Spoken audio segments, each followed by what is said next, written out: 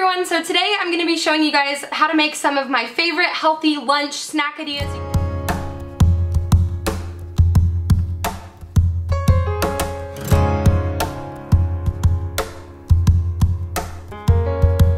You had my heart, we'll never be worlds apart.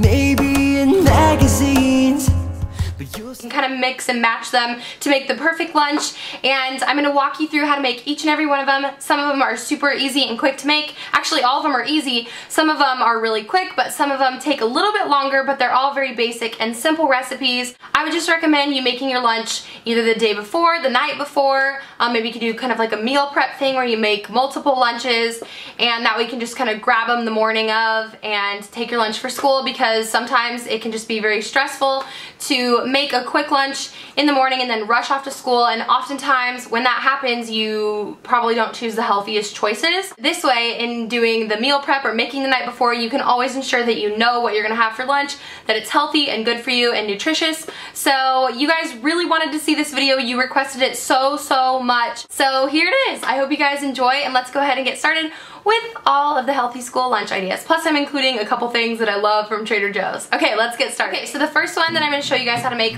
are these absolutely amazing cucumber sandwiches, I guess. I love these, and they're super fast to make. You can make a ton of them and take them for lunch. Plus they're really filling because cucumber has a lot of water in it, and that just kind of, I don't know, it makes it a little bit more filling. But the protein in there is gonna be substantial and give you energy. And so what you're gonna do is you're gonna start off by taking a cucumber and cutting it in half. And then once you cut the cucumber in half, you're gonna take those halves and cut them in half. And then you're gonna take a spoon or something of that sort and go ahead and just cut out the middle or scrape out the middle part of the cucumber. And then you just want to go ahead and stuff it with seriously anything. I just chose a little bit of red bell pepper and some peppered turkey. Whatever you want to stuff this with. You can make tuna. You can, honestly, the options are endless. I'm not even going to go into like what you can stuff it with, because you can literally put anything that you want to in it. It is super delicious. The cucumber is so refreshing, and I don't know about you guys, but I like cucumber in my sandwiches. So this is like a cool way to like make a new kind of a twist on a sandwich almost, kind of, because it's like a sandwich except it's just without the bread, so you get more vegetables, and it's just all around super refreshing and delicious. So this one is a nice little snack. These are agave, cinnamon, sugar, apple chips, and these are incredible. So most of you probably don't have a food dehydrator at home. If you do, you can make your own dehydrated apples like I do, but you can find dried apples at most grocery stores, but we're just gonna add a little bit of a twist to them, and these are a great substitute for potato chips. If you have your own food dehydrator, go ahead and dehydrate your apples. If not, you can go ahead and purchase them at the store, and you can get them at Trader Joe's or Vaughn's or wherever you grocery shop. Pretty much everyone has like apple chips or dehydrated apples or whatever.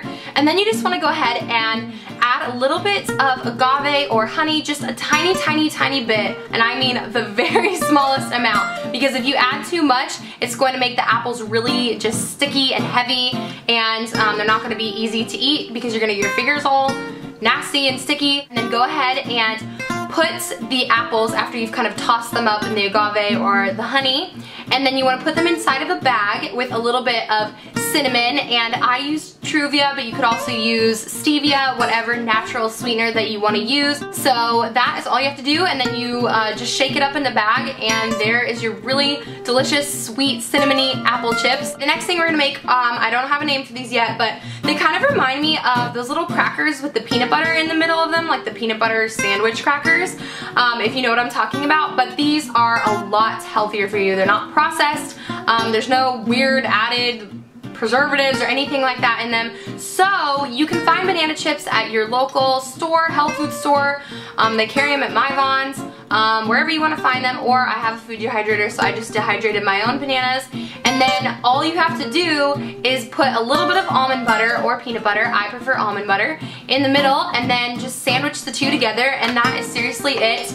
These are such a great snack because they have potassium, they have really healthy fat for your brain, they're gonna help you think while you're at school, and these are so great, especially if you run or you're active after school. Potassium is really gonna help with that. And so yeah, anyways, this is a great snack and they're so tasty. So they're naturally sweet and they're just very satisfying. So I love these. This next little snack is seriously one of my favorites when I was a little kid. So I just kind of made them again. I wanted to remind you all of childhood and really good food. So these are what I call the ants on a log, but I decided for some of them to add a little bit of coconut. But all you have to do is take a couple pieces of celery and just chop them up, and then you can add peanut butter or almond butter. I'm using almond butter. And then you just put some raisins on the top. You can put raisins, you can put coconut, which I did, which a lot of people are gonna probably think that's really weird, but I am obsessed with anything coconut. So I put coconut on there. You can do whatever toppings that you want. I just think this is the perfect crunchy and creamy snack. You're gonna get some protein from the peanut butter or almond butter, and obviously you got your vegetables in there and a little bit of natural sugar from the raisins if you choose to use them. So love this. I love all of this. Seriously, you guys, you gotta try it out. It's really good. And hey, this reminds you of when you were a little kid, right? So yeah. So your next recipe is really easy. It takes a little bit more time to make, but it's very simple. So what you want to do is chop up some carrots into kind of the size of fries, because these are going to be carrot fries. So what you want to do is chop them up into pretty thin slices. As you can see, this is what I'm going to do here. So I'm just taking them, chopping them in half, cutting those halves in half, and again, cutting those in half. So there's a lot of halving here. And then what you want to do is just toss them in 2 teaspoons of any oil that you want. I would recommend coconut oil or olive oil. I personally use coconut oil. And then you just want to top them with a little bit of sea salt, and then pop them in the oven for about 20 minutes at 450 degrees.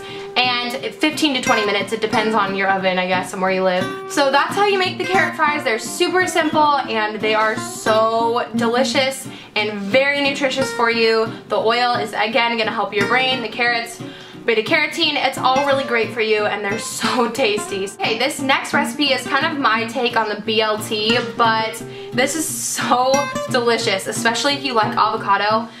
If you don't, obviously you can just like make a BLT sandwich, maybe with some whole grain bread or whatever.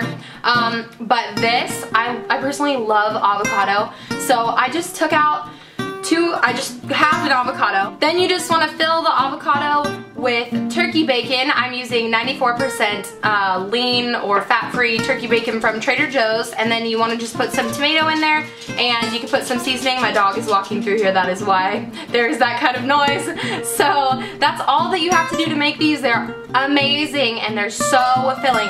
Again, I kind of am big on the healthy fats because they're really going to help your brain to think and function at school. And now I'm just going to finish off this video with a couple of my favorite things to take when I'm on the go. So this first one is the Trader Joe's roasted coconut chips. Again, I love coconut, but these are amazing. Like, I love these so much. They're my favorite things from Trader Joe's probably ever. I love their kale chips too, but these, I would have to say, top the kale chips. They are unbelievably delicious. So the ingredients are coconut, salt, sugar, coconut milk, and coconut juice. So there's nothing like unnatural in here. There is sugar, but there's no weird preservatives or anything like that. These are very healthy. A little bit of sugar is okay for you. Your body knows how to use it and process it and everything like that. There's no weird junk in it is what I'm trying to say. So I love these. So the last thing that I want to talk about is the roasted seaweed snack from Trader Joe's. Now, before you think it's really gross, because I actually used to think it was really gross, but I retried them recently and I absolutely love them. They're like crunchy and salty and they're so good. I would definitely recommend checking these out. They're only 99 cents and they have a tiny little bit of protein in them, just a little bit, but they're just fun to munch on, and I would try them before you say that you don't like them, because you never know until you try, right guys? That is going to be it for this video. Thank you so much for watching. I just dropped the seaweed. That's going to be it for this video. Thank you so much for watching and I'll see you later. Bye!